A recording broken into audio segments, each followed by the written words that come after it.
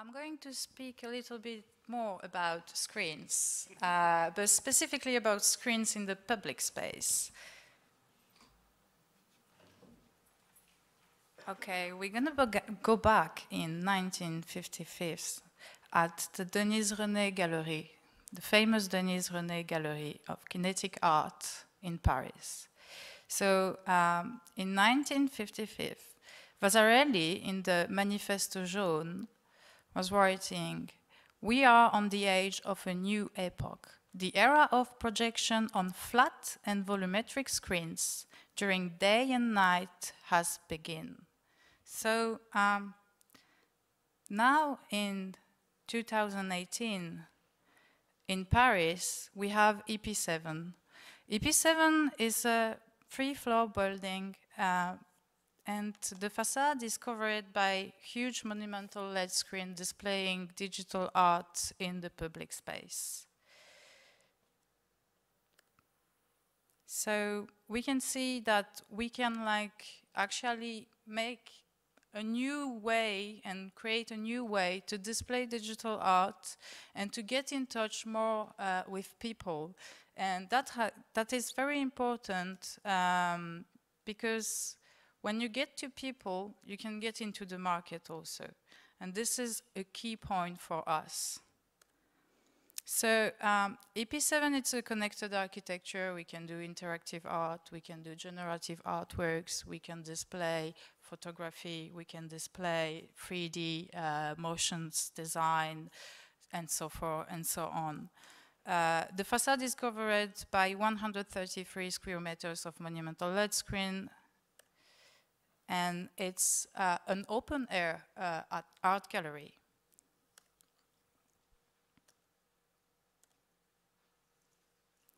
So the idea of EP7 was to invest underused spaces in the city to display art. So that's in total in this facade, 4 million of LED screen. The video doesn't work. I don't know if you can.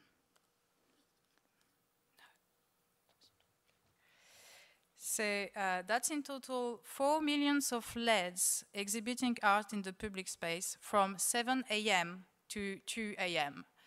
So in total, it's 19 hours per day of art in the city of Paris. It's a quite new paradigm to exhibit art. The EP7 is located in the 13th district, where, and we have one of the larger open-air street art museum. Because what we can see here, the video doesn't work. What we can see here, it's an open-air street art museum, and there is a mix between street art and digital art at this point. And this is a very important also key thing to understand a new way to implement something for the digital art market.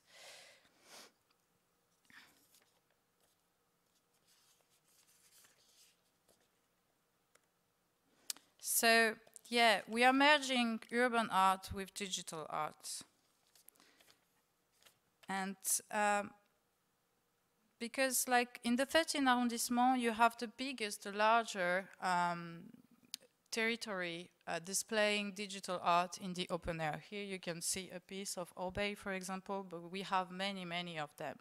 And EP7 is actually a continuum of this open air gallery. So I like to compare street art with digital art. I'm mixing the both all the time in my work also. Because like when you go back like 15 years ago, everybody, when we were exhibiting street art, everybody was wondering if there is art and if they should buy it. And I think we are actually in the same paradigm for digital art now. So we need to go public. We really need to go public as street art did it 15 years ago. Because now we have a real marketplace for street art and investors are following the market and investing into street art. But because street art went public. And with the digital art, that needs to be the same case. So be disruptive and show technology and architecture as the tool to convey art. Because most of the people, when they see screens on the street, they think automatically it's an advertisement. But actually, we need to disrupt this. When you see something, a screen in the city, you don't need to think that it's automatically an advertisement. And we need to beat for this, really. So, our next step for EP7, our work in progress. We opened at EP7 this year in March, so it's a quite new project and we are running it. We are really happy to be here in Ars Electronica and have an exhibition space at the gallery space here in Ars. So our next step is going to be to go on the market and obviously work with link the free buildings in the 13th district of Paris, because EP7 is located in between Station F and BNF. BNF is the National French Library. So this is very important. This location is very important for us. The National Library is the heart of the research in terms of digitalizing, archiving, and preserving art, gaming, documents, app, everything. So it's a key infrastructure for us to work with them. And at the other side, we have the Station F.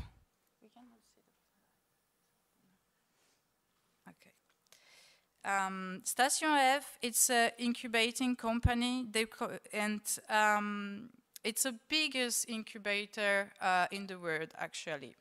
Xavier Niel founded it, and inside Station F, there are really good startups working in like decentralized system as blockchain, or maybe some also project with artistic domains and so forth and so on.